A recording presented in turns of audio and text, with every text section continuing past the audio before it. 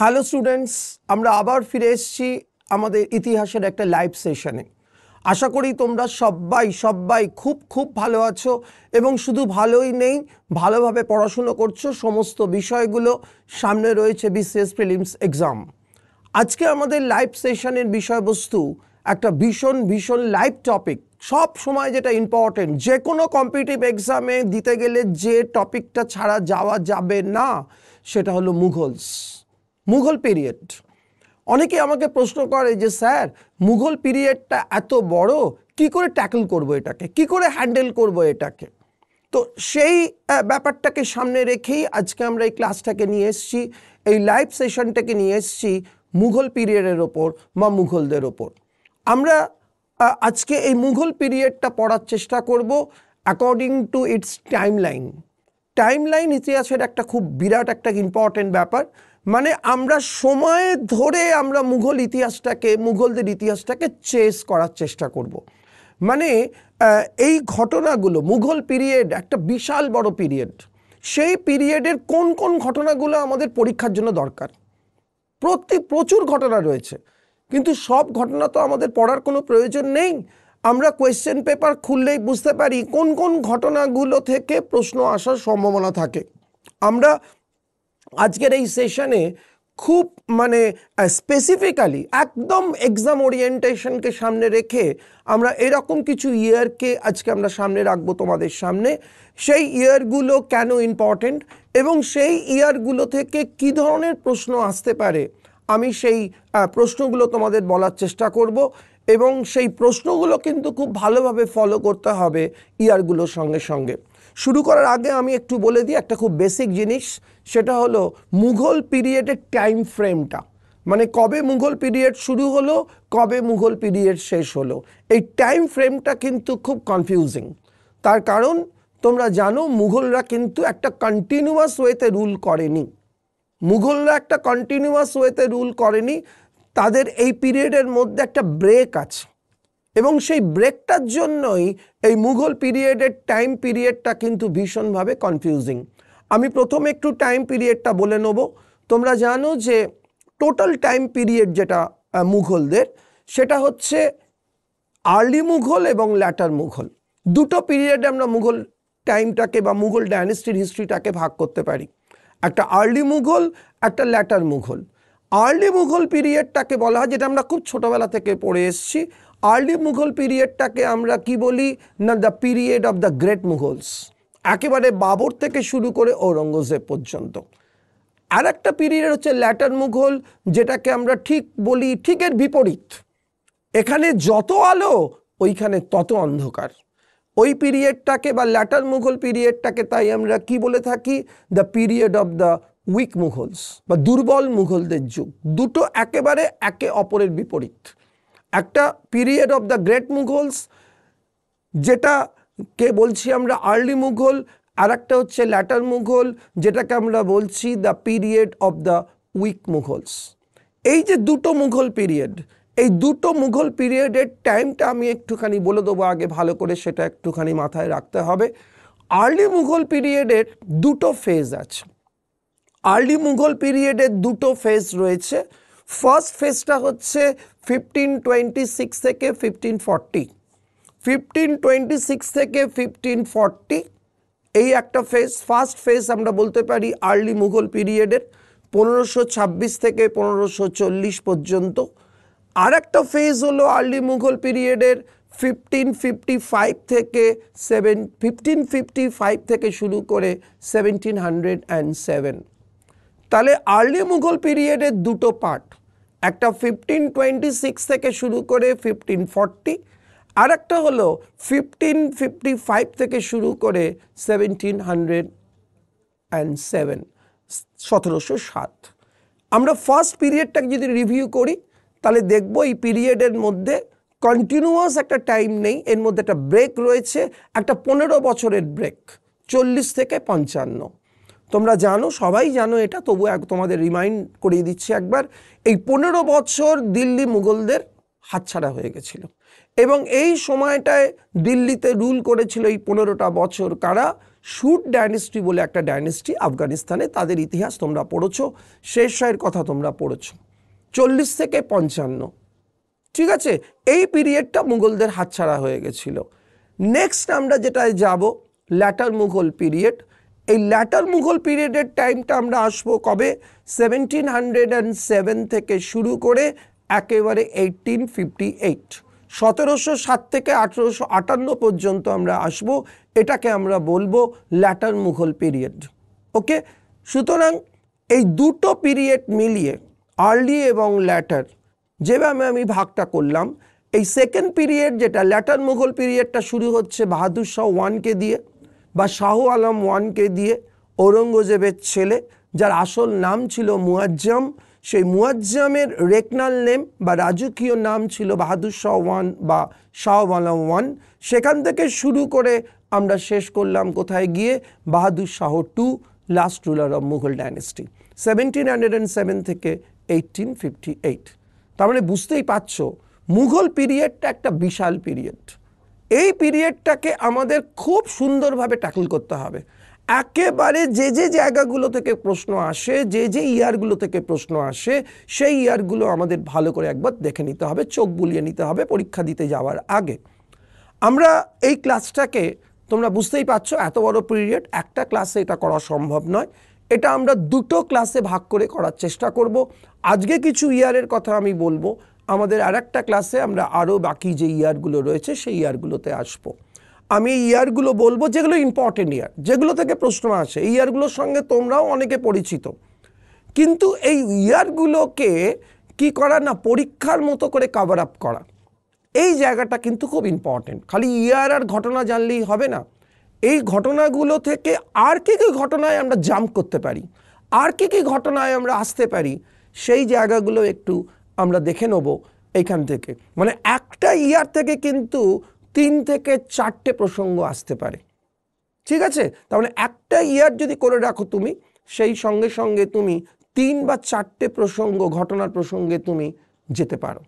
আমি একটা একটা করে ইয়ার বলবো। ফার্স্ট ইয়ারে যেটা আমরা আসবো, সবাই জানি আমরা, একদম যাকে বলা হয় একটা ইম্পর্টেন্ট ইয়ার, 1526। আমরা সবাই জানি 1526 মানেই পানিপথের প্রথম যুদ্ধ। আমি দেখেছি ক্লাসে গিয়ে সবসময় দুটো ইয়ার সব স্টুডেন্টদের একদম ঠোঁটের গোড়ায় থাকে, দুটো যুদ্ধের কথা, দুটো সালের কথা, একটা 1526, একটা 1757। এই দুটো সাল কিন্তু সে যে সাবজেক্টেরই স্টুডেন্ট হোক না কেন, হিস্ট্রি স্টুডেন্টদের কথা আমি বাদ দিচ্ছি, তাদের কিন্তু এই দুটো সাল ভীষণভাবে মনে থাকে। পলাশির যুদ্ধ 1757 আর পানিপথের প্রথম যুদ্ধ 1526। সেই 1526 দিয়ে আমরা শুরু করবো আজকের সেশন। 1526 তোমরা জানো পানিপথের প্রথম যুদ্ধ কাদের মধ্যে হয়েছিল, এটাও তোমাদের সবার জানা। ইব্রাহিম লোদির সঙ্গে এই যুদ্ধ হলো বাবরের। তোমরা সবাই জানো এই যুদ্ধের কথা, যুদ্ধের রেজাল্ট তোমরা জানো। এই পানিপথের প্রথম যুদ্ধ যখন আমরা তৈরি করব, তখন আমরা কোন কোন ব্যাপারগুলোকে একটু নজর দেবো। ফার্স্ট আমরা নজর দেবো, এই পানিপথের যুদ্ধে বাবরকে ইনভাইট করেছিল কারা। দুটো মানুষের নাম আমাদের মনে রাখতে হবে, মেনলি 3 জনের নাম। তার মধ্যে দুটো খুব ইম্পর্টেন্ট, একটা আলম খান লোদি আর একটা দৌলত খান লোদি। আলম খান লোদি এবং দৌলত খান লোদির ইনভিটেশনেই কিন্তু বাবর ভারত আক্রমণ করেছিলেন। এবং তার সঙ্গে অবশ্যই একটা নাম আমরা জুড়ে দেবো, সেটা হলো রানা সংগ্রাম সিং বা রানা সঙ্গ, যার নাম আমরা পাবো নেক্সট ইয়ার বা 1527 আর একটা ঐতিহাসিক যুদ্ধে গিয়ে। তাহলে পানিপথের যুদ্ধ যখন আমরা তৈরি করব, সালটা যখন তৈরি করব, তখন আমাদের প্রথমেই দেখে নিতে হবে এই যুদ্ধে বাবরকে আমন্ত্রণ জানিয়েছিলেন কে, দৌলত খান লোদি, আলম খান লোদি এবং তার সঙ্গে ছিলেন রানা সংগ্রাম সিং। এটা নাম্বার 1। নাম্বার 2তে আমরা দেখব এই যুদ্ধেই প্রথম বাবর আর্টিলারি ইউজ করলেন। পরীক্ষায় প্রশ্ন দেয় যে প্রথম আর্টিলারি ইউজ বা গোলন্দাজ বাহিনীর ইউজ, কামানের ইউজ, গোলার ইউজ প্রথম কোন যুদ্ধে হলো বা কে এটাকে প্রথম ইউজ করলো। এটা হচ্ছে পানিপথের প্রথম যুদ্ধে এটাকে ইউজ করলেন জহিরুদ্দিন মোহাম্মদ বাবর, বা ইউজ অফ আর্টিলারি আমরা প্রথম দেখলাম পানিপথের যুদ্ধে। এটা হলো নাম্বার 2। মানে আমি এটাই বলতে চাইছি যে 1526 যখন আমরা পানিপথের যুদ্ধ তৈরি করব, শুধু কাদের মধ্যে হলে এটা তৈরি করে গেলে কিন্তু হবে না। এই ঘটনাটার একটা বিভিন্ন রকম ডাইমেনশন আছে। আমি অলরেডি দুটো ডাইমেনশনের কথা বললাম, একটা কারা ইনভাইট করেছিল, আর আরেকটা যেটা বললাম সেটা হচ্ছে যে কারা এখানে প্রথম ইউজ হলো আর্টিলারি। ভারতের ইতিহাসে, ভারতের যে যুদ্ধের ইতিহাস, সেই ইতিহাসে প্রথম আর্টিলারির ইউজ আমরা দেখলাম এখানে। 3 নম্বর যে ব্যাপারটা ভালো করে দেখে নিতে হবে, পরীক্ষা এসেছিল এটা, বাবর এই যুদ্ধে দুটো নতুন যুদ্ধ পদ্ধতি ইউজ করলেন, একটা রুমি আর একটা তুলুকমা। একটা রুমি আর একটা তুলুকমা। এই রুমি আর তুলুকমা এই দুটো কি? এই দুটো হলো একটা ওয়ার স্ট্র্যাটেজি। এখন তোমরা যদি প্রশ্ন করে যে রুমিটা কি, তুলুকমাটা কি, কী ধরনের যুদ্ধ পদ্ধতি, কিচ্ছু পড়ার দরকার নেই। রুমি কী ধরনের যুদ্ধ পদ্ধতি পরীক্ষায় প্রশ্ন দেবে না, তুলুকমা কী ধরনের যুদ্ধ পদ্ধতি এখানে এ ধরনের প্রশ্ন দেবে না। তোমাকে প্রশ্ন দেবে রুমি এবং তুলুকমা যুদ্ধ পদ্ধতি ভারতে কোন যুদ্ধে প্রথম ইউজ করেছিল, বা এই রুমি যুদ্ধ পদ্ধতিটা কার যুদ্ধ পদ্ধতি, যেটা বিসিএস এবং অন্যান্য পরীক্ষাতে এসেছিল কম্পিটিটিভ এক্সামে। এই রুমি আর তুলুকমা পানিপথের প্রথম যুদ্ধে আমরা এই দুটো জিনিসের ইউজ আমরা দেখলাম। সুতরাং এটা একটা ব্যাপার, এটা আর একটা ডাইমেনশন। পানিপথের প্রথম যুদ্ধে আমরা যখন তৈরি করব, এটা তৈরি করতে হবে। আর একটা জিনিস আমরা দেখব যেটা ভীষণভাবে ইম্পর্টেন্ট, সেটা হলো একটা প্রশ্ন দেয় কোন সুলতান যুদ্ধক্ষেত্রে প্রাণ বিসর্জন দিয়েছিলেন। এই প্রশ্নের উত্তর কিন্তু পানিপথের যুদ্ধের মধ্যে রয়েছে। তোমরা জানো ইব্রাহিম লোদির মৃত্যু হয়েছিল যুদ্ধক্ষেত্রে, and he was the first Sultan who died on the battlefield. সুতরাং পানিপথের যুদ্ধ থেকে আমরা এই 4টে জিনিস ভালো করে দেখে নেব। একটা হলো মেনলি এই যুদ্ধে বাবরকে আমন্ত্রণ জানিয়েছিলেন কারা। নাম্বার 2, এই যুদ্ধে কোন যুদ্ধ পদ্ধতি ইউজ হয়েছিল, রুমি এবং তুলুকমা। আর্টিলারির ইউজ হলো এই যুদ্ধে ফার্স্ট, এটাও আমরা দেখব।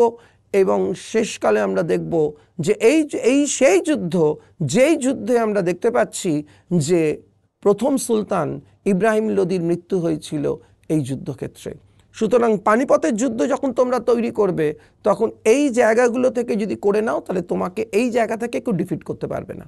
পানিপথের যুদ্ধ থেকে তুমি যে কোনো প্রশ্ন দিক না কেন, তোমাকে এই যারা কোয়েশ্চেন সেটা তাদের মধ্যেই ঘোরাফেরা করতে হবে। এর থেকে এক্সেপশনাল কোয়েশ্চেন এখান থেকে হতে পারে না। নাম্বার 1। নেক্সট আমরা আসবো 1527 ব্যাটল অফ খানুয়া। একটা যুগান্তকারী যুদ্ধ। আমি পানিপথের যুদ্ধের প্রসঙ্গ আলোচনা করতে গিয়ে কিন্তু আমি এটাকে যুগান্তকারী যুদ্ধ বললাম না, কিন্তু খানুয়ার যুদ্ধ প্রসঙ্গ যখন এলো 1527 হয়েছিল রানা সংগ্রাম সিংয়ের সঙ্গে বাবরের, যে রানা সংগ্রাম সিংকে আমরা বলি সংক্ষেপে রানা সঙ্গ। তোমরা জানো সবাই এই যে যুদ্ধটা হলো। এইবার পরীক্ষায় কোয়েশ্চেন আসে কি, তোমাকে এই দুটো যুদ্ধ দিয়ে দেবে, তার সঙ্গে আরও দুটো যুদ্ধ দিয়ে দেয়, 4টে যুদ্ধের নাম দিয়ে দেবে তোমাকে। তার মধ্যে খানুয়া থাকবে, পানিপথ থাকবে, আরও দুটো ডিফারেন্ট ওয়ার থাকবে। এই দুটো যুদ্ধের মধ্যে তোমাকে যদি আইডেন্টিফাই করতে দেওয়া হয়, এই খানুয়ার যুদ্ধ আর পানিপথের যুদ্ধের মধ্যে কোনটা বেশি গুরুত্বপূর্ণ যুদ্ধ, কোনটা বেশি ডিসিসিভ ব্যাটল, কোনটা বেশি সিগনিফিক্যান্ট ব্যাটল, এই প্রশ্ন কিন্তু ভীষণভাবে ইম্পর্ট্যান্ট।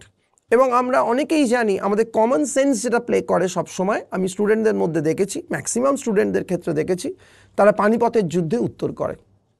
এবং দেখে মনে হয় পানিপথের যুদ্ধ যেহেতু মুঘল সাম্রাজ্যের প্রতিষ্ঠার পথকে প্রশস্ত করেছিল, তাই সবাই উত্তর করে পানিপথের প্রথম যুদ্ধই সবচেয়ে গুরুত্বপূর্ণ যুদ্ধ। একথা ঠিকই, পানিপথের যুদ্ধ ভারতের ইতিহাসে একটা নতুন অধ্যায় সূচনা করেছিল। সুলতানি সাম্রাজ্যের শাসন শেষ হয়ে মুঘল সাম্রাজ্যের শাসন শুরু হয়েছিল, সবই মানছি। স্টিল আমরা দেখতে পাচ্ছি হিস্টোরিয়ানরা বেশি গুরুত্বপূর্ণ বলছেন খানুয়ার যুদ্ধকে। এবং অনেকে বলবে কেন স্যার? এই কেনর উত্তর যদি আমাকে বলতে হয়, তাহলে একটা কথাই আমি বলতে পারি, সেটা আমার কথা নয়, সেটা ঐতিহাসিকদের কথা। সেটা হলো হিস্টোরিয়ানরা বলছেন একটা খুব সুন্দর কথা।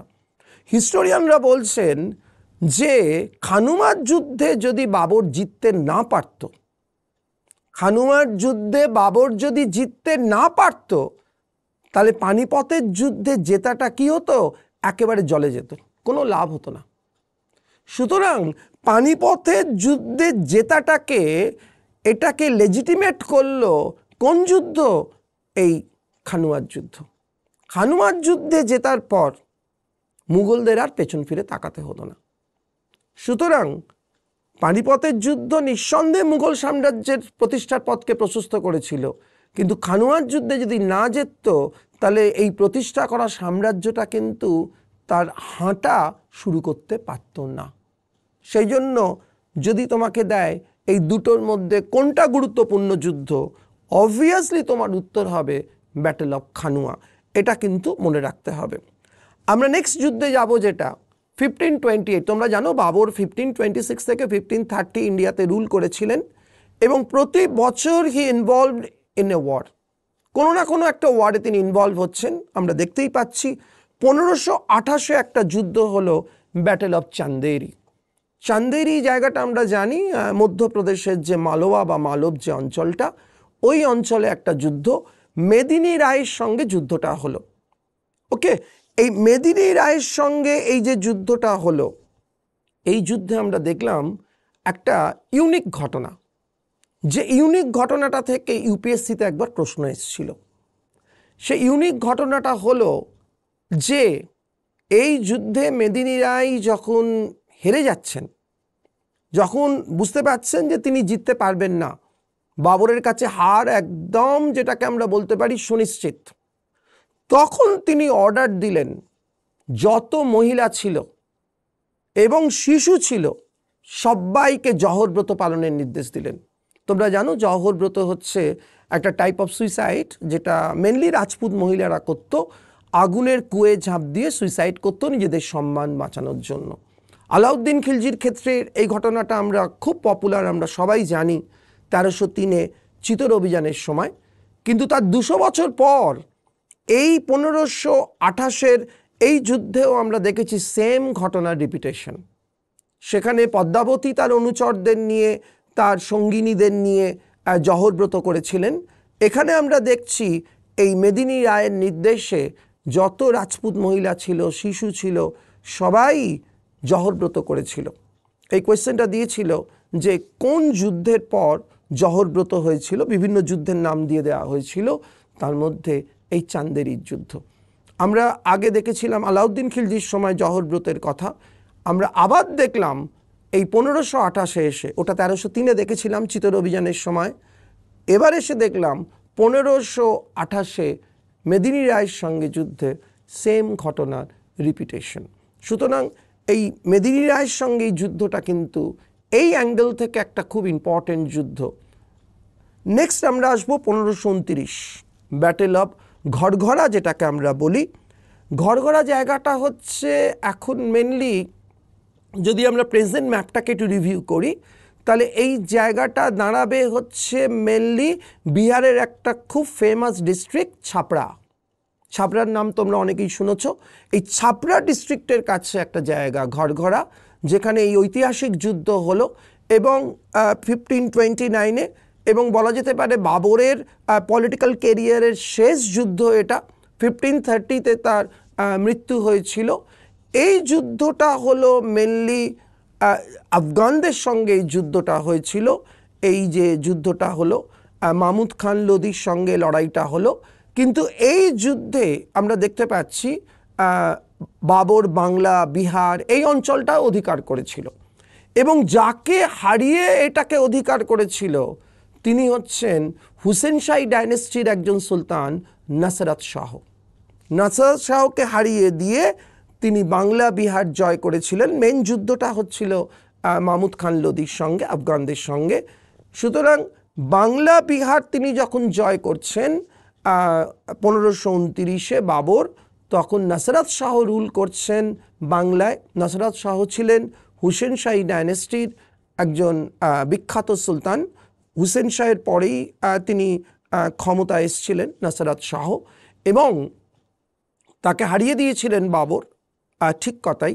কিন্তু একটা অদ্ভুত ইনফরমেশন আমরা পাই, এই ইনফরমেশনটা তোমাদের জেনে রাখা দরকার।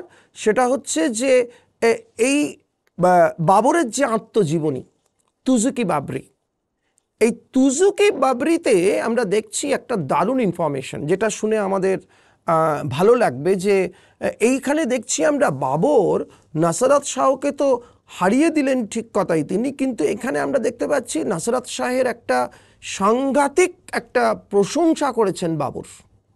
এটা একটা খুব ইম্পর্টেন্ট ইনফরমেশন।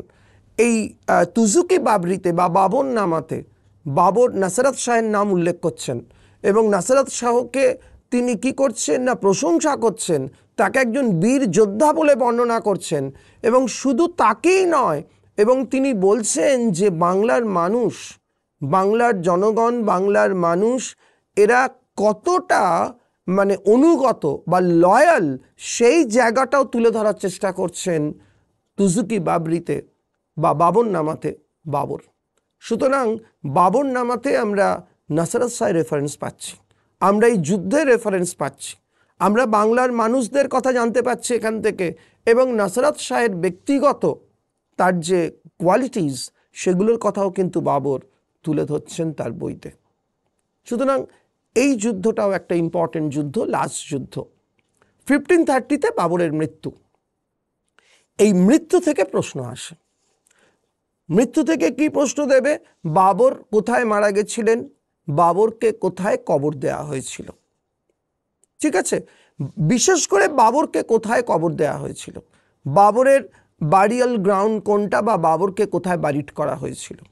তোমরা জানো যে বিভিন্ন রাজরাজাদের প্রসঙ্গ যখন ওঠে সেখানে এই যে কাকে কোথায় কবর দেওয়া হয়েছিল এটা কিন্তু খুব ইম্পর্টেন্ট টপিক। বাবরকে কোথায়, শের শাহকে কোথায়, জাহাঙ্গীরকে কোথায়, এই যে টপিকগুলো এইগুলো কিন্তু খুব ইম্পর্টেন্ট, এইগুলোও কিন্তু তোমাদের দেখে রাখতে হবে। বাবরকে কবর দেয়া হয়েছিল কোথায়? প্রথমে ওকে ভারতেই এখানে সমাধিস্থ করা হয়েছিল বাবরকে 1530-তে আরামবাগ বলে একটা জায়গা, এটা আগ্রার কাছে একটা জায়গা, যেখানে তাকে প্রথমে সমাধিস্থ করা হয়েছিল।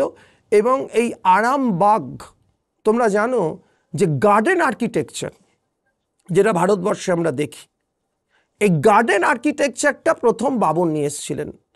মানে 4 স্কোয়ার গার্ডেনের যে কনসেপ্ট, এই কনসেপ্টটা বাবর ফার্স্ট নিয়ে এসেছিলেন এবং সেই জন্য তাকে বলা হয়েছিল প্রিন্স অফ গার্ডেন। এই যে আরামবাগ, বাগ মানে বাগান তোমরা জানো, এই আরামবাগে প্রথম তাকে সমাধিস্থ করা হলো। আরামবাগটা কোথায়?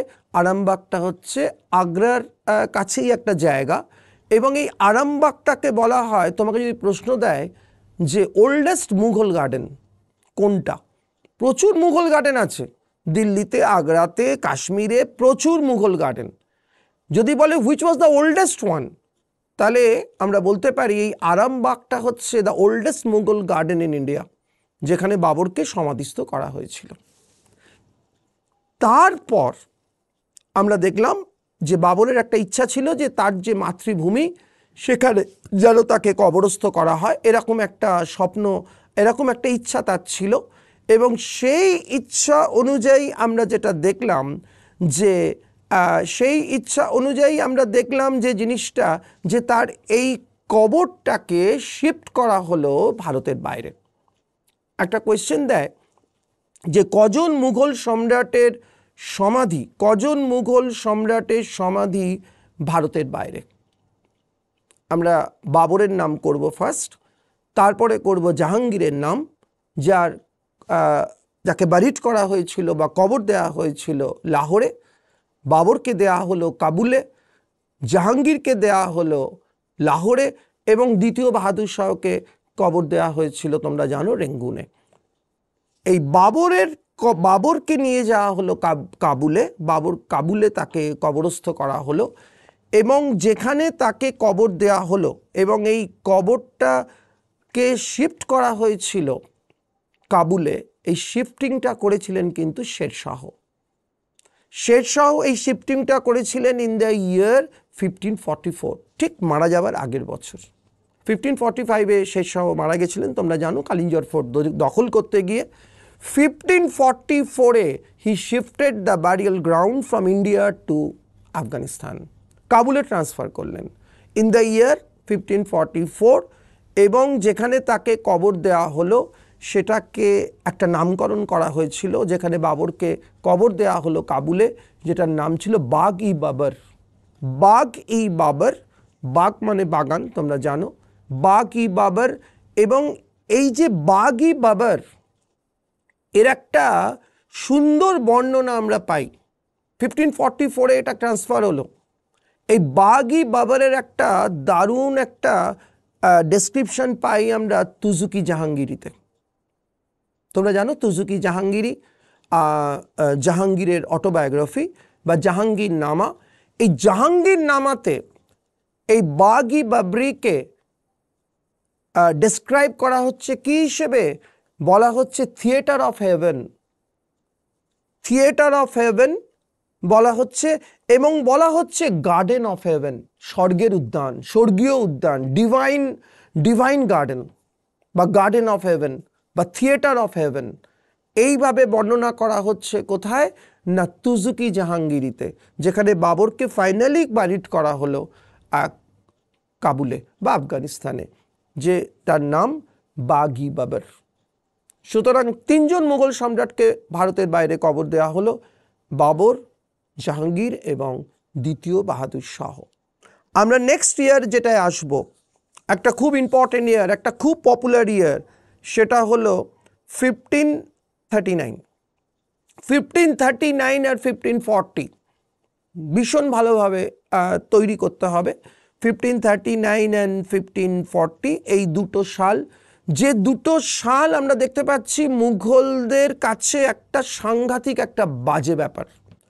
39-এ যুদ্ধ হলো, চৌসার যুদ্ধ হলো, শেরশাহের সঙ্গে যুদ্ধ হলো, হুমায়ুনের যুদ্ধ হলো, শেরশাহের সঙ্গে হুমায়ুনের যুদ্ধ। এই যুদ্ধে শেরশাহ হারিয়ে দিলেন হুমায়ুনকে। ঠিক তার পরের বছর আবার একটা যুদ্ধ, battle of Chausa, battle of Kannauj বা ব্যাটেল অফ বেলগ্রাম। সেম রেজাল্ট আমরা দেখলাম, রিপিটেশন হলো। সেখানেও আমরা দেখলাম হারলেন তিনি, মানে হুমায়ুন হারলেন। এবং এই ব্যাটেল অফ বেলগ্রামের পর কি হলো না, হুমায়ুন ভারত ছাড়তে বাধ্য হলেন। এইখান থেকে যে প্রশ্নটা দেয় যে কোন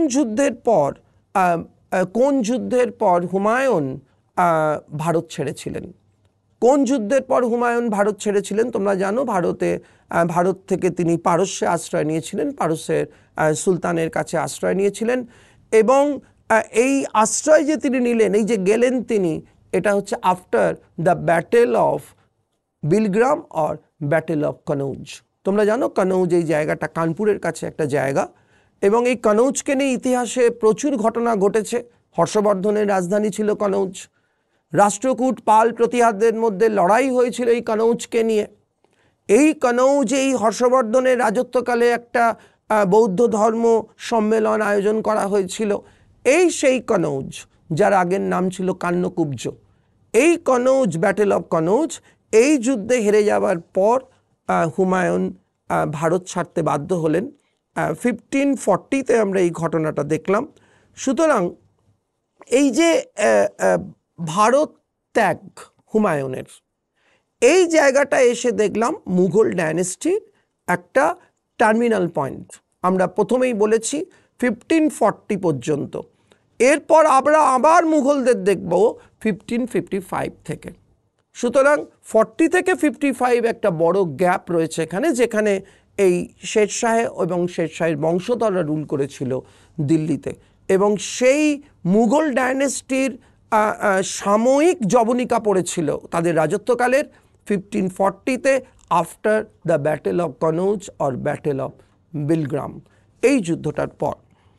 এইবারে আমরা একটা জায়গায় আসার চেষ্টা করব, সেটা হচ্ছে 1542-তে 1542-এ আকবর জন্মাচ্ছেন, বার্থ অফ আকবর। আকবরের জন্ম তোমরা জানো অমরকোট বলে একটা জায়গা। কোথায় এই অমরকোটটা? অমরকোটের এখন নাম উমেরকোট, UMER, উমেরকোট। এই উমেরকোট জায়গাটা এখন পাকিস্তানের সিন্ধ প্রভিন্স। এই সিন্ধ প্রভিন্সে আকবরের জন্ম, যেটা এখনকার নাম উমেরকোট, তখনকার নাম অমরকোট। 1542-এ জন্ম। এবং তোমরা জানো আকবর 1556-তে সিংহাসন পেয়েছিলেন। এখানে একটা ম্যাথামেটিক্যাল ক্যালকুলেশন আছে। ম্যাথামেটিক্যাল ক্যালকুলেশনটা কি না, একটা কোয়েশ্চেন দেয় আকবর কত বছর বয়সে সিংহাসনে আরোহণ করেছিলেন। এই প্রশ্নের উত্তরটা বিভিন্ন জায়গায় বিভিন্ন রকমভাবে দেয়া থাকে। কোনো জায়গায় 13 বছর বয়সে, কোনো জায়গায় 14 বছর বয়সে, এইভাবে একটা সালের ডেসক্রিপশান থাকে। কিন্তু আমরা যদি দেখে নিই এই হিসেবটা, 1542-তে তার জন্ম এবং 1556-এ তার সিংহাসন আরোহণ। এই 56 থেকে 42 মাইনাস করলে যে সংখ্যাটা দাঁড়ায় সেটাই সাধারণত উত্তর হওয়া উচিত। ঠিক আছে, তাহলে আমরা দেখব যে অমরকোট বা উমেরকোট যেটা, সেখানে আকবরের জন্ম হলো এবং আকবরের এই আশাটা ভারতের রাজনীতিকে একটা নতুনভাবে একটা প্রাণ দিল এবং মুঘল ডাইনেস্টিতে একটা নতুন প্রাণ প্রতিষ্ঠা হলো। তোমরা আকবরের রাজত্বকালের বিভিন্ন ঘটনা কথা তোমরা জানো।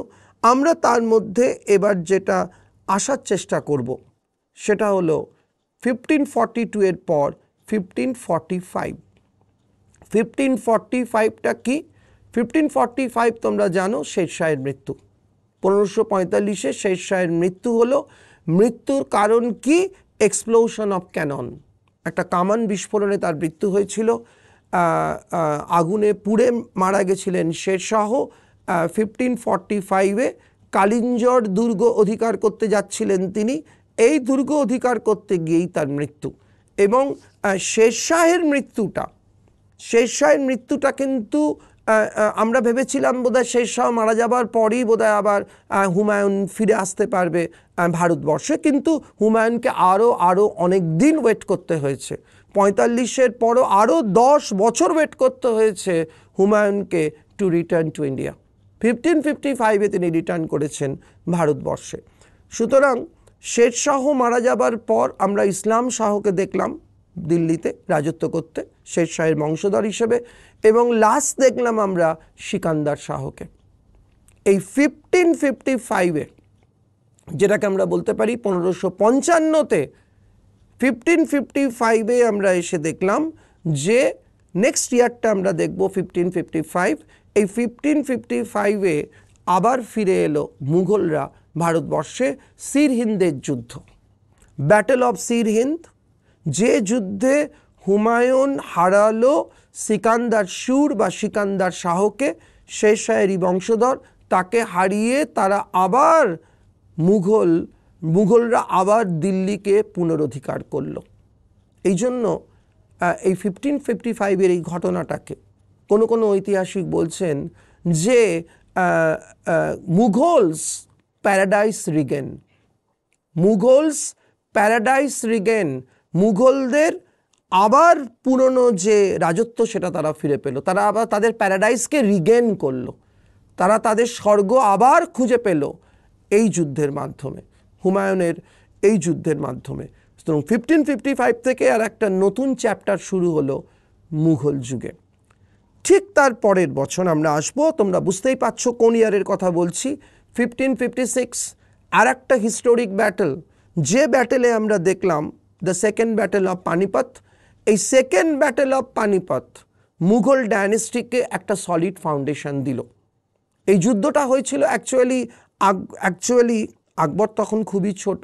বৈরাম খাঁয়ের সঙ্গে হিমুর এই লড়াইটা হয়েছিল এবং তোমরা জানো যে বাবর এই যুদ্ধে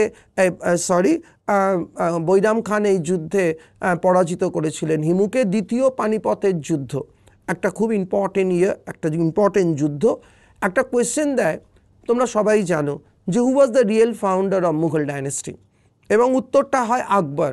এই যে মুঘল ডাইনেস্টির যে রিয়েল ফাউন্ডেশনটা হলো, মুঘল ডাইনেস্টি যে দ্বিতীয়বার একটা সলিড ফাউন্ডেশনের ওপর দাঁড়ালো, তাদের যে পুনর্জন্ম হলো, মুঘল ডাইনেস্টির পুনর্জন্মটা দিল কোন যুদ্ধ? তাদেরকে পুনর্জন্ম দিল এই পানিপথের দ্বিতীয় যুদ্ধ। পানিপথের প্রথম যুদ্ধ মুঘলদের জন্ম দিয়েছিল, আর পানিপথের দ্বিতীয় যুদ্ধ মুঘলদের পুনর্জন্ম দিল। তার মানে পানিপথের প্রথম যুদ্ধ আর পানিপথের দ্বিতীয় যুদ্ধের মধ্যে যদি তোমাকে কেউ বলে যে বলো এর মধ্যে কমন পয়েন্ট কি, কমন ফিচার কি, তাহলে আমরা কি বলতে পারি, দুটো যুদ্ধই কোনো না কোনোভাবে মুঘলদের বার্থের সঙ্গে রিলেটেড। প্রথম যুদ্ধে মুঘলদের প্রতিষ্ঠা, প্রথমবারের মতো প্রতিষ্ঠা, আর দ্বিতীয় যুদ্ধে দ্বিতীয়বারের মতো প্রতিষ্ঠা হলো এই ডাইনেস্টি। সুতরাং 1555 একটা 1556 একটা খুব ইম্পর্টেন্ট ইয়ার আমরা দেখলাম। বৈরাম খান নেতৃত্ব দিল এই যুদ্ধে, একটা খুব ইম্পর্টেন্ট যুদ্ধ। এই যুদ্ধটা আমাদের পড়তে হবে, দ্বিতীয় পানিপথের যুদ্ধ কাদের মধ্যে হলো, বা এই যুদ্ধের গুরুত্বটা কোথায়। যদি বলে এই যুদ্ধের গুরুত্বটা কোথায়, এটা এমসিকিউতেও আসতে পারে, তাহলে তোমাকে নিশ্চয়ই অপশানে দেবে ইট pave the way for the rebirth of Mughal dynasty. It paved the way for the rebirth of Mughal dynasty. Mughal ডাইনেস্টির পুনর্জন্মের পথকে তৈরি করে দিল এই যুদ্ধ। 1556 পর আমরা আসবো আর একটা খুব পপুলার ইয়ার। তোমরা কোয়েশ্চেন পেপার খুললেই দেখবে দুটো ইয়ার খুব কমন, একটা 1563, একটা 1564। 1563 আর একটা 1564 ভীষণ ইম্পর্টেন্ট ইয়ার। আকবরের রাজত্বকালে, মুঘলদের রাজত্বকালে প্রচুর ইয়ার আছে, কিন্তু কোয়েশ্চেন পেপার খুললেই আমাদের চোখ পড়বে কোন কোন সালগুলোর দিকে। আমি সেই সালগুলো সম্পর্কেই তোমাদের একটু রিমাইন্ডার দেওয়ার চেষ্টা করছি। 63-তে যেটা হলো সেটা হচ্ছে আকবর তার পিলগ্রিমেজ ট্যাক্সটাকে অ্যাবলিশ করলেন। পিলগ্রিমেজ ট্যাক্সটা একটা গল্প আছে, মাঝে মাঝে একটু গল্পগুলো বললে কি হয় একটু রিলিফ পাওয়া যায়, ইতিহাস তো। এরকম একটা গল্প আছে, আকবর নাকি মথুরায় হান্টিংয়ে গেছিলো, একবার শিকার করতে গেছিলো। রাজরাজার ব্যাপার বুঝতেই পারছো, শিকারে বেরিয়েছে, হাতে প্রচুর অবসর ছিল, সেই সময় তিনি শিকারে বেরিয়েছেন মথুরাতে। এই মথুরার কাছে তিনি দেখেছিলেন যে বেশ কিছু লোক এই তীর্থযাত্রীদের ওপর থেকে টাকা নিচ্ছে, বুঝতে পারলে তো। এই দৃশ্যটা দেখে আকবরের স্ট্রাইক করেছিল, এটা কেন হবে, সে যে ধর্মেরই হোক না কেন, তীর্থযাত্রা করতে গেলে তীর্থযাত্রার সঙ্গে ধর্ম, একটা রিলিজিয়াস ইমোশনের একটা রিলেশন আছে, তো রিলিজিয়াস ইমোশনের জায়গায় ওইখান থেকে টাকা নেওয়া হবে কেন, এই কোয়েশ্চেনটা স্ট্রাইক করেছিল আকবরের মনে। এরপর আকবর ডিসাইড করেছিলেন যে তিনি এই যে ট্যাক্সটা, পিলগ্রিমেজ ট্যাক্সটা, যেটা বহুদিন থেকে চলে আসছে, হিন্দুদের ওপর থেকে নেওয়া হতো যে কোনো জায়গায় তীর্থযাত্রা করতে গেলে তোমাকে একটা পয়সা দিতে হবে, তো এইটাকে তুলে দিলেন তিনি 1563। আর 1564 এটা তো একটা ভীষণ কমন ইয়ার, অ্যাবলিশন অফ জিজিয়া। একটা প্রশ্ন আসে, কোন মুঘল সম্রাট জিজিয়া অ্যাবলিশ করেছিলেন, এটা তো খুব কমন প্রশ্ন, কিন্তু যদি সালটা দিয়ে দেয়, সালটাও আমাদের একটু তৈরি করে রাখতে হবে। সব বছর তো একই প্রশ্ন নাও হতে পারে। এক বছর তোমাকে দিয়ে দিল যে এটা 1564-এ এটাকে এই 1560 কত সালে জিজিয়া করটাকে অ্যাবলিশ করেছিলেন আকবর। তোমাদের এই সঙ্গে সঙ্গে বলে দিই, জিজিয়ার একটা সিরিজ আছে, এই সিরিজটাকেও একটু খেয়াল রাখতে হবে। সেটা হলো জিজিয়া কে চালু করলো, জিজিয়া কে বন্ধ করলো, জিজিয়া আবার কে চালু করলো, আবার জিজিয়াকে পুনর অবলুপ্তি ঘটালেন, জিজিয়াকে রিঅ্যাবলিশ করলেন কে। একটু চারটে নাম মনে রাখতে হবে তোমাদের কষ্ট করে। তোমরা জানো ফিরোজ শাহ তুগলক 24 রকমের নন শরিয়ত ট্যাক্স, মানে যেগুলো শরিয়তে নেই সেরকম ট্যাক্স, 24 ধরনের ট্যাক্স তুলে দিয়েছিলেন। এটা বিশেষ প্রিলিমসের প্রশ্ন। কোন সুলতান 24 ধরনের কর তুলে দিয়েছিলেন? ফিরোজ শাহ তুগলক তুলে দিয়েছিলেন। এই 24 রকমের কর তুলে দিয়ে, নন শরিয়ত ট্যাক্স তুলে দিয়ে তিনি 4টে ট্যাক্স চালু করেছিলেন, জিজিয়া, জাকাত, খারাজ অ্যান্ড খামস। এর মধ্যে এই জিজিয়া হলো একটা কর যেটা প্রথম চালু করলেন কে না ফিরোজ শাহ তুগলক। তোমাকে প্রশ্ন দিতে পারে জিজিয়া was introduce by, Firoz Shah Tughlaq করলেন। ইট ওয়াজ ফলোড বাই, এটাকে অ্যাবলিশ করলেন আমরা যার কথা বললাম 1564-এ, সেটা হলো আকবর। এটাকে আবার নিয়ে এলেন যিনি, আবার রিইন্ট্রোডিউস করলেন, তোমরা জানো ঔরঙ্গজেব। এটাকে আবার রিঅ্যাবলিশ করলেন, এটা হয়তো অনেকের কাছে জানো অনেকেই, কিন্তু অনেকের কাছে নাও জানা হতে পারে। ল্যাটার মুঘল রুলার বাহাদুর শাহ ওয়ানের পর ক্ষমতায় এসেছিলেন তিনি, জাহানদার শাহ। 1 বছর মতো রুল করেছিল, খুব অল্প সময় ছিলেন সিংহাসনে, কিন্তু এই কাজটা করেছিলেন, তিনি রিয়াবলিশ করেছিলেন জিজিয়াকে। তাহলে ফিরোজ শাহ তুগলক ফার্স্ট নিয়ে এলেন, ইন্ট্রোডিউস করলেন, অ্যাবলিশ করলেন এটাকে আকবর, এটাকে আবার রিইন্ট্রোডিউস করলেন ঔরঙ্গজেব, এটাকে আবার রিঅ্যাবলিশ করলেন জাহাঙ্গীর শাহ, ল্যাটার মুঘল রুলার। ওকে, সুতরাং 1564 একটা খুব ইম্পর্টেন্ট ইয়ার। নেক্সট আমরা আসবো 1571, ভীষণ ইম্পর্টেন্ট একটা ইয়ার, 1571। আকবর একটা নতুন রাজধানী বানালেন নিজের মতো করে, নিজের স্বপ্নের মতো একটা রাজধানী বানালেন, এবং সেই রাজধানীটার বিশেষত্ব কি?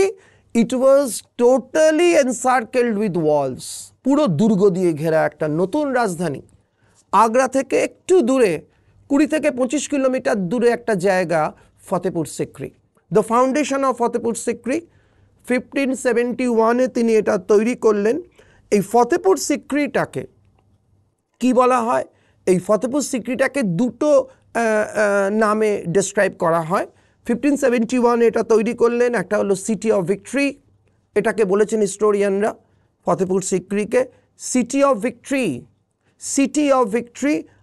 আর এইটাকে আবার অনেকে বলেছেন সেন্টস ব্লেসিং, অর্থাৎ সাধুর আশীর্বাদ, সেন্টস ব্লেসিং। এখানে মনে করা হচ্ছে যে সুফি সেন্টদের কথা এখানে বলা হচ্ছে, সেন্টস ব্লেসিং বলা হয়, আবার বলা হয় এটাকে যে সিটি অফ ভিক্টরি বা বিজয়ী শহর বা বিজয়ের শহর। ফতেপুর সিক্রি তৈরি করলেন, এবং এই ফতেপুর সিক্রিটা হয়ে উঠল আকবরের সমস্ত কার্যকলাপের প্রাণকেন্দ্র, নার্ভ সেন্টার, যেটাকে আমরা ইংরেজিতে বলতে পারি। এবং আকবর যে ম্যাক্সিমাম যে আর্কিটেকচারগুলো বানিয়েছিলেন, সেই আর্কিটেকচারগুলো তৈরি হয়েছিল কিন্তু সব কটা এই ফতেপুর সিক্রির মধ্যে, এই এনক্লোজারের মধ্যে। 1571-এ তৈরি করলেন তিনি এই ফতেপুর সিক্রি। নেক্সট ইয়ার যেটা আমরা আসব, এই কোয়েশ্চেনটা যদি WBCS এর কথা ধরা যায় তাহলে 3 বার এই কোয়েশ্চেনটা রিপিট হয়েছে। 1575 ইবাদত খানা, তোমরা সবাই জানো। এই ইবাদত খানা কোন প্রশ্নটা 3 বার রিপিট হয়েছে? একই প্রশ্ন 3 বার রিপিট হয়েছে BCS প্রিলিমসে। হোয়াট ইজ ইবাদত খানা? তোমরা জানো ইবাদত খানা একটা ইউনিক প্লেস, একটা নতুন ধরনের জায়গা আকবর তৈরি করলেন। এর আগে এই ধরনের জায়গা এর আগে কোনো সুলতান বা সম্রাট তৈরি করেনি, স্টার্টিং ফ্রম এনশিয়েন্ট ইন্ডিয়া। কি হবে এখানে? ধর্মের আলোচনা হবে, রিলিজিয়াস ডিসকাশন হবে। আমরা হয়তো ভাবছি কোন রিলিজিয়ানের ডিসকাশন হবে? মোটেই শুধুমাত্র ইসলামিক রিলিজিয়ান নয়, এই আলোচনায় জায়গা পাবে পৃথিবীর যত ধর্ম আছে, সব ধর্মের মানুষ এখানে এসে কি করবে না আলোচনা করবে, তাদের ধর্মের কথা আলোচনা করবে। তাহলে তোমাকে যদি প্রশ্ন দেয় হোয়াট ইজ ইবাদত খানা, তোমাকে কি উত্তর দিতে হবে? তোমাকে উত্তর দিতে হবে it is a place of religious discussion. এই কোয়েশ্চেনটা 3 বার রিপিট হয়েছে, হোয়াট ইজ ইবাদত খানা, যেটা তৈরি হয়েছিল 1575-এ, 1575-এ তৈরি হয়েছিল ফতেপুর সিক্রিতে। এটা একটা হ্যাভক ক্রিয়েশন অফ আকবর। এটা রিলিজিয়াস ডিসকাশনের জন্য এটা তৈরি হলো, এবং এখানে পার্টিসিপেট করলো সব পৃথিবীর বিভিন্ন ধর্মের প্রতিনিধিরা, বিভিন্ন ধর্ম থেকে তারা এলো তাদের আলোচনার জন্য। এবং এই আলোচনার ফল কি হলো? এই আলোচনার ফল কি হলো? এই আলোচনার ফল কি হলো না দিন ই ইলাহি বলে একটা নতুন ধর্ম তৈরি হলো এই জায়গা থেকে, তার নতুন জন্ম।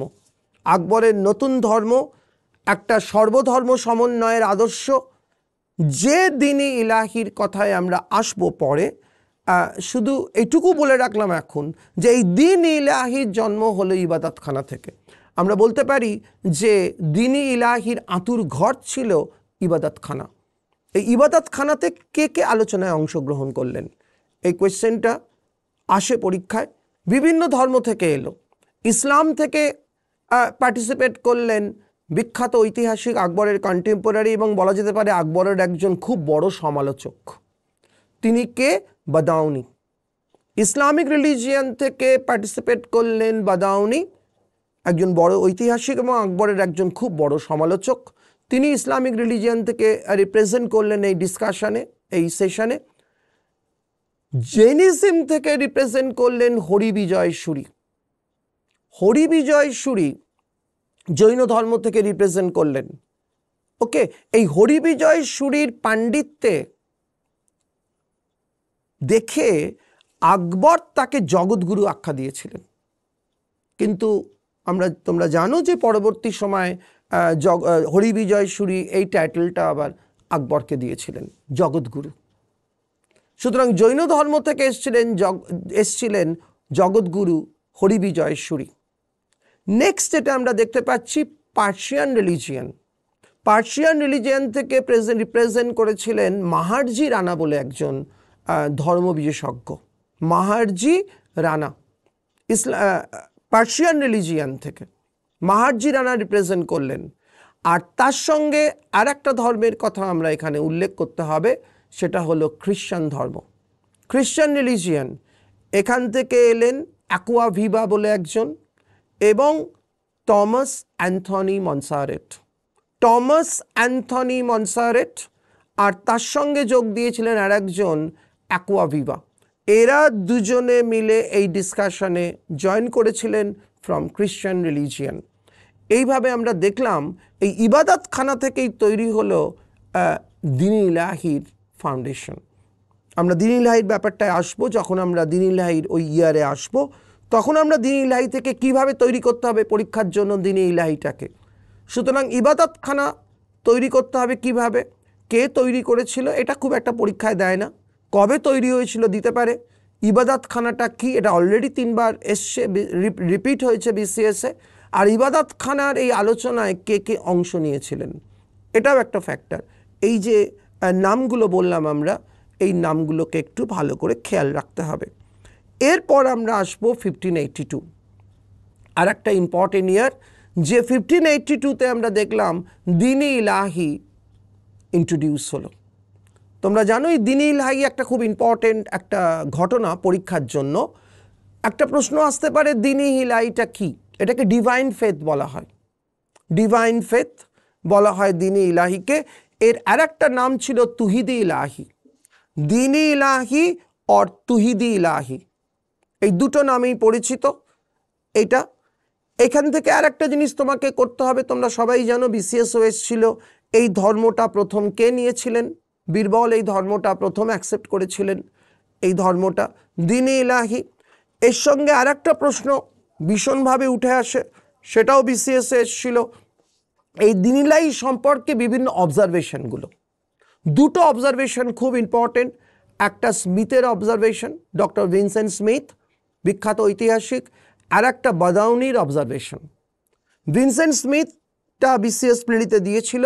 ভিনসেন্ট স্মিথ দ্বীন ইলাহিকে বলছেন আকবরস ফলি।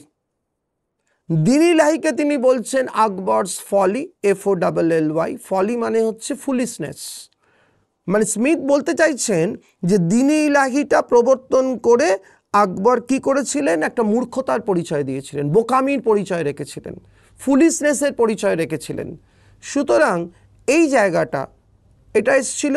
আর বাদাউনি এই দ্বীন ইলাহির জন্য আকবরকে বলেছিলেন এনিমি অফ ইসলাম, ইসলামের শত্রু বলে অভিহিত করেছিলেন তিনি আকবরকে, এনিমি অফ ইসলাম এই দ্বীন ইলাহির জন্য। সুতরাং দ্বীন ইলাহি একটা খুব ইম্পর্টেন্ট জায়গা, যেটা আমাদের খুব ভালোভাবে তৈরি করতে হবে। আর একটা জিনিস তোমরা জানো বিসিএস প্রিলিমসে এসেছিল, যে আদর্শের উপর বেস করে আকবরের ধর্মীয় এই রিলিজিয়াস আইডিওলজিটা ডেভেলপ করেছিল, শুল-ই-কুল। আকবরের রিলিজিয়াস আইডিওলজিটা ডেভেলপ করেছিল যে আদর্শটার উপর ভিত্তি করে, সেটাকে বলে শুল-ই-কুল। এই শুল-ই-কুল, এই শুল-ই-কুলের ওপরই দাঁড়িয়েছিল বা তৈরি হয়েছিল দ্বীন ইলাহির আদর্শ। বিসিএস প্রিলিমসে প্রশ্ন এসেছিল শুল-ই-কুল কার আদর্শ। সুতরাং এই শুল-ই-কুলের সঙ্গে কিন্তু দ্বীন ইলাহির একটা রিলেশন রয়েছে। তাহলে দ্বীন ইলাহি কত সালে হলো, দ্বীন ইলাহির আঁতুড়ঘর কোনটা, কোত্থেকে জন্ম নিল দ্বীন ইলাহি, দ্বীন ইলাহি এটা কি অ্যাকচুয়ালি, এটা হয়তো দেবে না পরীক্ষায়, এটা একটা ইউনিভার্সাল রিলিজিয়ান, এটা একটা বিশ্বজনীন ধর্ম, যার মূল কথাই ছিল, মূল স্লোগানই ছিল আল্লাহ আকবর, গড ইজ গ্রেট, ঈশ্বরই হলেন মহান। এটা একটা ব্যাপার। আর এটাকে কে কিভাবে সমালোচনা করেছেন, বিশেষ করে স্মিথ আর বাদাউনির অবজারভেশনটা মাথায় রাখতে হবে। কে প্রথম নিয়েছিল দ্বীন-ই ইলাহি, আর দ্বীন-ই ইলাহি কোন আদর্শের ওপর প্রতিষ্ঠিত হয়েছিল। সুতরাং এটা একটা খুব ইম্পর্টেন্ট ব্যাপার। এই দ্বীন-ই ইলাহি আর ইবাদত খানার মাঝখানে একটা ইয়ার আছে, বুঝলে? আমি যেহেতু ইবাদত খানার সঙ্গে দ্বীন-ই ইলাহিটা রিলেটেড, তাই এটা পরপর আমি বলে দিলাম। কিন্তু 1571 আর 1582 মধ্যে, 1575 আর 1582 মধ্যে কিন্তু একটা ইম্পর্টেন্ট ইয়ার আছে, ওই ইয়ারটা কিন্তু ছেড়ে যেও না, 1579, 1579। এটা কিন্তু অবশ্যই দেখে যেও পরীক্ষা দিতে যাওয়ার আগে। 1579 একটা সাংঘাতিক ইয়ার। আমরা একটা অন্য আকবরকে পেলাম, আমরা 1579-এ যে আকবরকে পেলাম, সেই আকবরের ওপর আমরা দেখলাম কার ছায়া? আলাউদ্দিন খিলজির ছায়া। সেম জিনিস আলাউদ্দিন খিলজি করেছিলেন। কি জিনিস? আমরা জানি যে এই মুসলিম পিরিয়ডে সম্রাটদের বা সুলতানদের ক্ষমতাটাকে চেক করত দুটো ইসলামিক অথরিটি, একটা হলো উলেমা আর একটা শরিয়ত ল। এই দুটো ইসলামিক অথরিটি প্রতি পদে পদে তাদের লাগাম ধরে থাকতো সম্রাটদের অ্যাক্টিভিটি বা সুলতানদের অ্যাক্টিভিটিতে। তোমরা জানো আলাউদ্দিন খিলজি এটাকে ভেঙে দিয়েছিলেন, করে স্লোগান তুলেছিলেন, বলেছিলেন স্পষ্ট, কিংশিপ নোস নো কিনশিপ, রাজার কোনো আত্মীয় ফাত্মীয় নেই, সুলতানের মুখ থেকে যেটা বেরোবে that will be the final. ঠিক সেম শ্যাডো আমরা দেখলাম, সেম জিনিস আমরা দেখলাম আকবরের সময় 1579। আকবর একটা ঐতিহাসিক ঘোষণা করলেন, মাহাজারনামা। মাহাজারনামা তোমরা জানো, এই মাহাজারনামাটা কি? এই মাহাজারনামার মাধ্যমে আকবর কি করতে চাইলেন?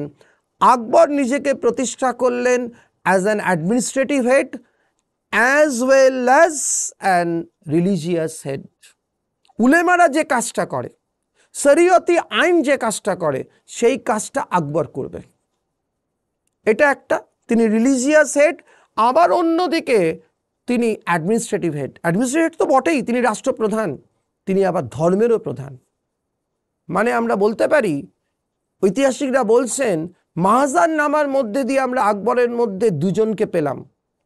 একদিকে পেলাম কাকে? রোম সম্রাট জুলিয়াস সিজার। আর একদিকে পেলাম পোপ, রোমের পোপকে। জুলিয়াস সিজার কিসের প্রতীক? রাষ্ট্র ব্যবস্থার প্রতীক, রাজনীতির প্রতীক। আর পোপ কিসের প্রতীক? ধর্মের প্রতীক। এই ধর্ম আর রাজনীতি মিলেমিশে একাকার হয়ে গেল মাহাজারনামার ঘোষণার মধ্যে দিয়ে। আকবর হয়ে উঠলেন একদিকে পোপ আর একদিকে জুলিয়াস সিজার, রোমান সম্রাট। দুটো দায়িত্বই তিনি হাতে নিলেন। তিনি হয়ে উঠলেন অ্যাবসলিউট পাওয়ার। এইটাকে, এই মাহাজারনামাটাকে, এই ডিক্লারেশনের ব্লুপ্রিন্টটাকে তৈরি করলেন কে? তৈরি করলেন ফৈজি এবং আবুল ফজলের বাবা শেখ মুবারক। The draft was made by, the draft of মাহাজারনামা, এটা কোয়েশ্চেন আসে, the draft of মাহাজারনামা was prepared by, was made by Sheikh মুবারক। ফৈজির কথা তোমরা জানো, আবুল ফজলের কথা তোমরা জানো। এই ফৈজির বাবা ছিলেন, এদের বাবা ছিলেন এই শেখ মুবারক। ইনি ড্রাফটটা বানালেন। এবং এটাকে আমরা কি বলছি? এটাকে আমরা ইংরেজিতে বলা হচ্ছে, হিস্টোরিয়ানরা এটাকে বলছেন ইংরেজিতে the decree of ইনফলিবিলিটি। Decree of ইনফলিবিলিটি, decree of ইনফলিবিলিটি, বাংলায় বলতে পারি অভ্রান্ত কর্তৃত্বের ঘোষণা। হোয়াট ডাজ ইট মিন? অভ্রান্ত কর্তৃত্বের ঘোষণা মানে কি? কার কর্তৃত্ব অভ্রান্ত? কে ভুল করতে পারে না? সম্রাট স্বয়ং। আকবর নিজেকে অভ্রান্ত ব্যক্তিত্ব হিসেবে প্রতিষ্ঠা করলেন মুঘল সাম্রাজ্য। সুতরাং মাহাজারনামা একটা ভীষণ ইম্পর্টেন্ট পয়েন্ট। এই মাজারনামা থেকে কি কি জিনিস আমাদের তৈরি করতে হবে, কে তৈরি করলো মাজারনামার খসড়াটা, এটাকে আমরা কি বলতে পারি, ডিক্রি অফ ইনফলিবিলিটি বা অভ্রান্ত কর্তৃত্বের ঘোষণা, কত সালে ঘোষণা হলো এটা 1579-এ, এবং এর মাধ্যমে আকবর হয়ে উঠলেন রোমের সম্রাট Julius caesar in one hand and pope on the other. Pope R Julius সিজারের একটা প্রতিফলন আমরা দেখলাম আকবরের মধ্যে এই ঘটনার মধ্য দিয়ে। আমরা আজকে আমাদের লাস্ট আমরা যে সালটা নিয়ে কথা বলবো সেটা আকবরের শেষ যুদ্ধ। দেখবে অনেক পরীক্ষা এসছে, বিসিএসে আসেনি এখনো অবধি, আসতেই পারে। আকবরের শেষ যুদ্ধ কোনটা? আকবর প্রচুর যুদ্ধ করেছিলেন। আকবরের শেষ যুদ্ধ 1601-এ হলো, 1605-এ তিনি মারা গেলেন। 1601-এ তার শেষ যুদ্ধ, লাস্ট ব্যাটল, যেটাকে আমরা বলছি ব্যাটেল অফ আশিরগড়। এই আশিরগড় দুর্গ, একটা দুর্গ তিনি অধিকার করলেন। এই আশিরগড় জায়গাটা অ্যাকচুয়ালি কোথায়? বুরহানপুর বলে একটা জায়গা আছে মধ্যপ্রদেশে, বুরহানপুর। এই বুরহানপুরের কাছে একটা জায়গা আশিরগড়, আশিরগড় ফোর্ট। এই আশিরগড় ফোর্ট দখল করলেন আকবর, করতে গিয়ে এটাই মানে করলেন, এবং that was the last battle. এবং এই আশিরগড় ফোর্ট, এই আশিরগড়কে বলা হতো দ্য গেটওয়ে অফ ডেকান। মানে তুমি যদি দাক্ষিণাত্যে ঢুকতে চাও তোমাকে মধ্যপ্রদেশ ক্রস করতে হবে। তুমি যদি মহারাষ্ট্রে যেতে চাও, তুমি যদি ট্রেনে করে, যদি বম্বের কোনো ট্রেনে চড়ে যদি তুমি বম্বেতে যাও, তাহলে দেখবে মধ্যপ্রদেশ ক্রস করতে হবে তোমাকে। উইদাউট মধ্যপ্রদেশ তুমি ওখানে ঢুকতে পারবে না যদি তুমি এদিক থেকে যাও বা যেখান থেকেই যাও। সুতরাং ওই আশিরগড়কে বলা হয় কি টু ডেকান, KEY, কি টু ডেকান বা গেটওয়ে অফ ডেকান, দাক্ষিণাত্যের প্রবেশপথ। সুতরাং এই দাক্ষিণাত্যে ঢোকার জন্য আকবরের কাছে এই আশিরগড় ফোর্টটা দখল করা ছিল খুব ইম্পর্ট্যান্ট। সুতরাং এই আশিরগড় ফোর্টটাকে দখল করলেন তিনি। আশিরগড় ফোর্টের একটা হিস্ট্রি রয়েছে, হিস্ট্রি মানে জাস্ট এটা হয়তো পরীক্ষায় দেবে না। এই ফোর্টটা তৈরি করেছিলেন আশা আহির বলে একজন রাজা ওখানকার, আশা আহির। এই আশা আহির এর নামই এটার নাম হয়েছিল আশিরগড়। আশির, আশা আহির, এখান থেকে আশির, আর গড় মানে তো তোমরা জানো ফোর্ট, আশিরগড় ফোর্ট। সুতরাং আশিরগড়ের ফাউন্ডার ছিলেন আশা আহির বলে একজন রাজা, যিনি এটা তৈরি করেছিলেন। That was the last battle of আকবর। ওকে, আজকে আমরা এই সাল অবধি করলাম। মুঘল পিরিয়ডের প্রচুর সাল তোমরা জানো, কোনটা ছেড়ে কোনটা করবে মাঝে মাঝে বোঝা যায় না, কিন্তু আমাদের এত সাল পড়লে আমাদের হবে না, খুব স্পেসিফিক ওয়েতে, যেগুলো খুব পপুলার সাল, কিন্তু সেই সালগুলোকে আমরা পড়ব বিভিন্ন অ্যাঙ্গেল থেকে। অ্যাঙ্গেলটা কিন্তু মেন, সালটা মেন নয়। আমি যে সালগুলো বললাম এগুলো তোমাদের কাছে সব জানাই আর, কিন্তু এই সালগুলোকে আমাদের এমনভাবে কাল্টিভেট করতে হবে, এমনভাবে এগুলোকে পড়তে হবে যেখান থেকে আমরা কোয়েশ্চেনের উত্তর দিতে পারি। আমি যেভাবে আলোচনা করলাম তোমাদের সঙ্গে, সেই আলোচনাটা কিন্তু এই সালগুলো থেকে এইভাবেই তোমাকে কন্টিনিউ করতে হবে, এবং এই সালগুলো এমনভাবে তোমাকে তৈরি রাখতে হবে যেখান থেকে তুমি যে কোনো ধরনের প্রশ্ন দিলেই তুমি করতে পারো। মানে তোমাকে বিভিন্ন দিকগুলো বার করে নিতে হবে। একটা সালের কিন্তু অনেক রকমের গুরুত্ব। দিন ইলাহি হলো, আকবরের শেষ যুদ্ধ হলো, এই যে ঘটনাগুলো, বাবরের যুদ্ধগুলো হলো, পানিপথের যুদ্ধ হলো, এই ঘটনাগুলো কিন্তু ভীষণভাবে নজর রাখতে হবে। সুতরাং মুঘল পিরিয়ডটা, আমার যেটা মনে হয়, মুঘল পিরিয়ডটা কিন্তু যদি এই টাইম ধরে করা যায়, টাইম ধরে করলেই কিন্তু দেখবে টাইমের সঙ্গে ঘটনা চলে আসছে, এবং ঘটনাগুলো করলেই দেখবে তুমি মুঘল পিরিয়ড থেকে যে যে প্রশ্নগুলো হতে পারে সেগুলোর উত্তর তুমি দিতে পারছো। কারণ এত বড় চ্যাপ্টার, 1700-1526 থেকে যদি আমরা টোটালি ধরি খুব সিম্পল ওয়েতে একদম 1858, এত বছরের একটা ইতিহাস। সেখানে আমরা কোন কোন ইয়ারগুলোকে পড়বো, ইয়ারগুলো নির্বাচন করা কিন্তু একটা খুব ভাইটাল। এবং ইয়ারগুলোকে নির্বাচন করতে গেলে তোমাকে নো ডাউট তোমাকে কি করতে হবে, তোমাকে প্রিভিয়াস ইয়ারের কোয়েশ্চেন পেপারসগুলো স্টাডি করতে হবে, যে কোন কোন জায়গাগুলোতে প্রশ্ন এসছে, কোন কোন ইয়ারগুলো থেকে প্রশ্ন আসছে। তার মানে তোমাকে সবসময় যে ইয়ারগুলো দিয়ে দেবে তা নয়, এই ইয়ারগুলোকে বেস করে ঘটনাগুলো থেকে প্রশ্ন আসবে। আমি যেভাবে ডিসকাশন করলাম আজকে, আমরা নেক্সট ক্লাসে আমাদের পরবর্তী যে ক্লাসে হবে সেই ক্লাসে আমরা পাবো যেটা এরপর থেকে যে ইম্পর্টেন্ট ইয়ারগুলো হয়েছে। আমরা ল্যাটার মুঘল পিরিয়ড নিয়েও আলোচনা করব, শুধু আর্লি মুঘল পিরিয়ড না, ল্যাটার মুঘল পিরিয়ডে যে ইয়ারগুলো রয়েছে সেগুলোকেও আমরা আনবো। হয়তো সেখানে ইয়ারের সংখ্যা কম, খুব একটা ইম্পর্টেন্ট ইয়ার সেখানে নেই। সুতরাং মুঘল একটা খুব ইম্পর্টেন্ট জায়গা, সেটা কিন্তু আমাদের ভীষণ ভালো করে তৈরি করে নিতে হবে। এবং আর একটা জিনিস তোমাদের কাছে আমার মনে হয় যেটা ভীষণভাবে ইম্পর্টেন্ট, সেটা হচ্ছে যে মুঘল পিরিয়ড যখন আমরা পড়ব তখন আমাদের কিং ওয়াইজ তো পড়তেই হবে, কিন্তু কিং ওয়াইজ পড়ার সঙ্গে সঙ্গে সেই রাজার আগে আমরা দেখে নেব কোন কোন ইয়ারগুলো দরকার, সেই ইয়ারগুলোকে আমরা আগে বার করে নেব। সেই ইয়ারগুলোকে বার করে ঘটনাগুলো পড়লেই আমি সেই রাজার যে ইম্পর্টেন্ট ব্যাপারগুলো সেগুলো আমি জেনে যাব, সেগুলো আমি পড়তে পারবো। ওই আলাদা করে বসে আকবর থেকে কি কি হয়েছিল, জাহাঙ্গীর থেকে কি কি হয়েছিল, ওইভাবে করলে কিন্তু পুরোটা কভার করা যাবে না।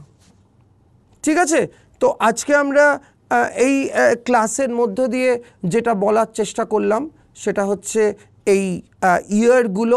নেক্সট ক্লাসে আমরা আরও যে বিভিন্ন ইয়ারগুলো রয়েছে সেগুলো আমরা করার চেষ্টা করব। যেমন ধরো 1605 আকবর মারা গেলেন, 1605-এ আকবরের মৃত্যু হলো। এবং আকবরের মৃত্যুটা বড় কথা নয়, আকবরের মৃত্যু কত সালে হয়েছিল এই প্রশ্ন আসতে পারে, কিন্তু তার সঙ্গে প্রশ্ন হতে পারে আকবরকে কোথায় বারিট করা হলো। তোমরা জানো সিকান্দ্রা, আগ্রার কাছেই একটা জায়গা। আর কি প্রশ্ন হতে পারে এখান থেকে? একটা প্রশ্ন এসেছিল এমন দুজন মধ্যযুগের এমন দুজন রুলারের নাম বলো যারা নিজেদের সমাধি নিজেরা তৈরি করেছিল, নিজেদের বারিয়াল গ্রাউন্ড নিজেরাই তৈরি করে, নিজেদের বারিয়াল যে আর্কিটেকচার সেটা নিজেরাই তৈরি করেছিল। দুজন সম্রাট, একজন শেরশাহ সাসারামে করেছিলেন আর আকবর। সিকান্দ্রার যে স্ট্রাকচারটা অ্যাকচুয়ালি এই 1605 থেকে 1613-র মধ্যে এই কনস্ট্রাকশনটা হয়েছিল, কিন্তু এই কনস্ট্রাকশনের যে আউটলাইনটা, কনস্ট্রাকশনের যে বেসটা, এটা কিন্তু আকবর করে গেছিলেন। এবং আকবর এবং শেরশাহ দুজন। আমরা নেক্সট ক্লাসে আমরা আরও ইয়ার নিয়ে আসব। ইয়ারটা বড় কথা নয়, আবার বলছি আমি, ইয়ারের সঙ্গে রিলেটেড ইভেন্টসগুলো কিন্তু আরও গুরুত্বপূর্ণ। আজকে এই পর্যন্ত রইল। আমরা নেক্সট ক্লাসে আবার কোনো লাইভ সেশনে ফিরব মুঘল যুগের আরও বিভিন্ন বিষয়গুলোকে নিয়ে। তোমরা ভালো থেকো, ভালো করে পড়াশুনো করো, তৈরি হও বিসিএসের জন্য। ওকে, বাই।